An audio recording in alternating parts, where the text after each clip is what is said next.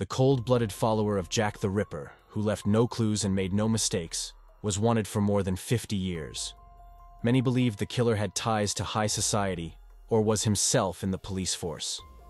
Now there is a new version, forcing Scotland Yard to think about reopening the investigation.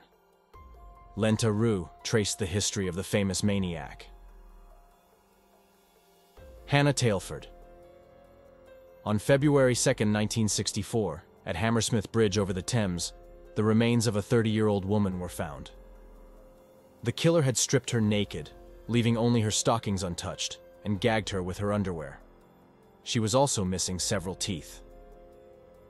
The body belonged to a London prostitute, Hannah Tailford. A few years before the murder, she was involved in a scandal that ruined the career of British War Minister John Profumo. He was forced to resign after being accused of participating in orgies and having affairs with girls of easy virtue. Profumo's case documents were classified until 2113, rumored to be because of dirt on members of the royal family. Wealthy and influential people were many of Hannah's clients. She was often invited to orgies in aristocratic houses and was always well paid for the work. Once the girl was put in a luxury limousine and brought to a high society party. There she was offered in public to have sex with a man in a gorilla suit. She agreed and received for her labor £25 sterling. Today, this amount corresponds to £500 sterling, or 40,000 rubles. Most often, Hannah spent time in a coffee shop near Trafalgar Square, where people who made amateur pornographic films looked in. Such filming was another source of income for the prostitute. She was last seen there on January 24th. Detectives interviewed several hundred people who might have known something, but all to no avail. As the investigation stalled, another murdered prostitute was found in the Thames. Irene Lockwood was a prostitute in the London suburb of Chiswick. Journalist David Seabrook, who wrote a book about the investigation into the case, calls her an experienced blackmailer. She would bring men into the apartment, undress them in the hallway, and lock herself in the bedroom with them. Her accomplices would then scrutinize the contents of the client's pockets. In addition to valuables, Irene was interested in secrets that could be used for blackmail and extortion. Her naked body was found in the Thames on February 8, 1964. The police immediately noticed the traits that Lockwood and Tailford had in common. The murdered worked as prostitutes, suffered from venereal diseases, and were pregnant. Both were short in stature, 152 and 157 centimeters. And most unusually, both were naked. Usually, prostitutes did not take off all their clothes, but only pulled up their skirts. The conclusion was that there was a maniac in London. The police believed that he undresses his victims after the murder and then takes the naked bodies to the river and throws them into the water. The tabloid press immediately dubbed him Jack the Undresser by analogy with Jack the Ripper, who killed London prostitutes in the 99th century. During the search in the apartment, Irene Lockwood found a business card of 57-year-old tennis court guard Kenneth Archibald. So, in the case appeared the first suspect. At first, the man denied knowing the murdered woman, but then he turned up at the police station to confess. "I lost my temper and grabbed her by the throat," he explained. "When I strangled her, I took off her clothes and pushed her into the river. I took the clothes home and burned them." The guard's story would have been more convincing if a third strangled prostitute had not been found by then. There was no way Archibald could have killed her, but the case went to trial anyway. At the trial, the man changed his testimony again. Now he claimed that he was not guilty of anything, and his confession was written off as a weak psyche and alcoholism. Since the prosecution was based only on his words, he was acquitted. Patrolling the streets, doubled forces were thrown. Detectives interviewed thousands of people and recorded the license plate numbers of cars passing in the evening and at night in the places where the bodies were found. Police officers caught the maniac on the prowl, walking the streets of London in provocative clothing. Frightened prostitutes tried to stick together and memorized each other's clients. There were rumors that someone was deliberately trying to compromise the London police. On July 24th, a fourth naked corpse was found on a street in Chiswick. A fifth murdered girl was discovered on a quiet street in Kensington on November 25th. Like Hannah Tailford, she had been implicated in the scandal surrounding War Minister John Profumo.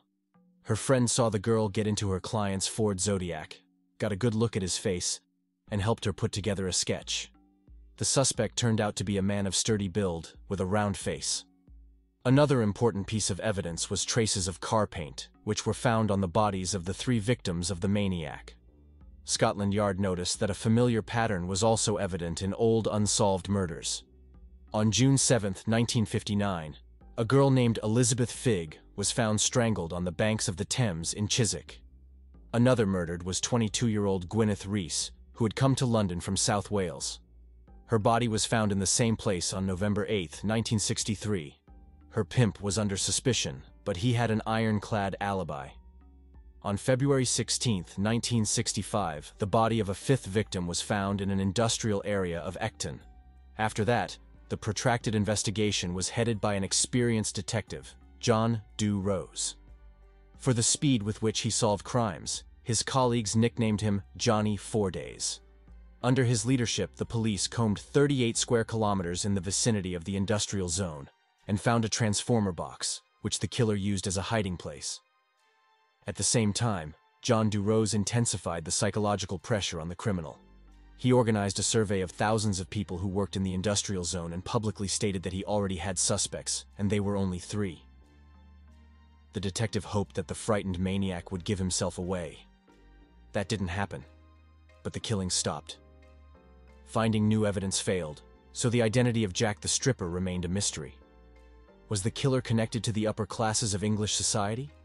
Was he involved in the Profumo case? Did the killer pull out the teeth of his victims? If so, why not all of them? What role did their venereal diseases play in the choice of victims? There were no answers to these questions. In 1970, John Du Rose, by then retired, gave an interview to the BBC and said that the investigation had identified the perpetrator as early as 1965. The police were ready to arrest him, but did not have time. He killed himself. In fact, we got what we wanted, Du Rose said. He was scared enough to take his own life. In 1974, Brian McConnell, in Found Naked and Dead, described the man Du Rose was alluding to. In his version, he was a 40-year-old World War II veteran nicknamed Big John. It was in the war that he first paid for sex. In peacetime, Big John was a police officer. When he was fired for drunkenness, he became angry and took revenge on his co-workers by committing perfect murders that were impossible to solve. He worked in an industrial zone in Ecton and had access to a transformer box where the killer hid the victims' bodies. For several years, this version was considered the only plausible, but not everyone believed in it. Journalists joined the investigation, picking apart all the arguments of the police.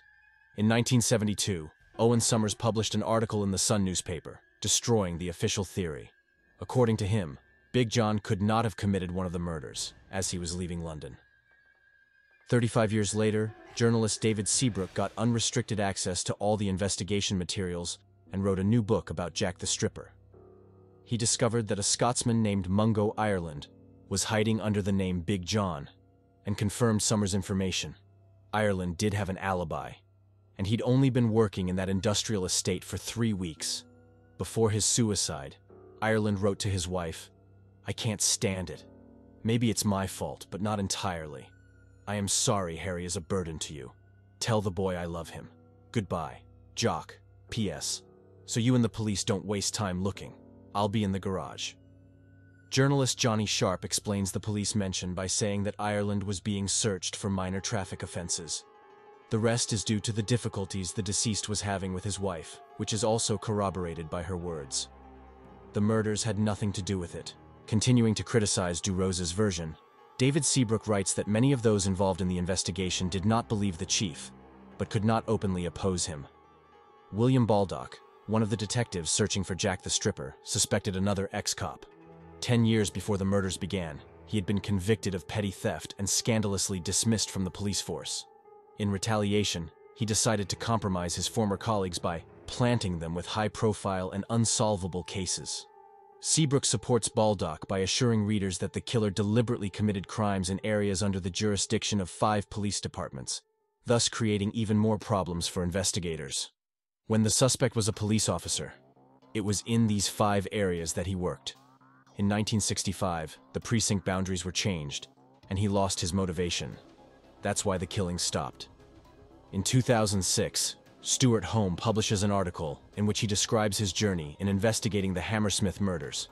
According to him, he met David Seabrook in person and learned that his suspect was still alive. Holmes used information from Seabrook's book and found a former London police officer, Andrew John Cashway, whom Seabrook and Baldock believed to be Jack the Riddler. In addition, Holmes discovered that Seabrook had been silent on another promising theory that a high-ranking police officer, Tommy Butler, could have been the killer. In 2001, journalist Jimmy Tippett Jr. found out that in the criminal environment of Jack the Undresser, crimes were attributed to the British heavyweight boxing champion, Freddie Mills, who was known as a pervert and liked to hurt women. The life of the famed athlete ended shortly after the last murder. In July 1965, he committed suicide. Wilson's theory.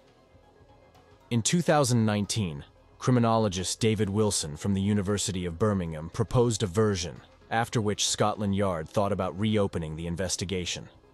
He managed to link the crimes of Jack the Undresser with two murders committed in the early 20th century. In Wilson's opinion, the maniac was Harold Jones from the town of Abertillery. At the age of 15, Jones murdered an 8-year-old girl, but due to a lack of evidence, he was acquitted. 2 weeks after the trial, he took the life of another girl and hid her body in the attic of his parents' house. He confessed to this crime himself and went to jail. In 1941, he was released and sent to the front. About his further fate, almost nothing is known. According to Wilson, he lived in North London under the name of Harold Stevens and worked in the same industrial zone, where the cache of the killer. He died of cancer in 1971. In mid-February, Wilson talked about his findings in the documentary Dark Sun: The Hunt for the Serial Killer. He assures that he has provided the police with evidence that they never had before. Perhaps they will help put an end to the Jack the Stripper case.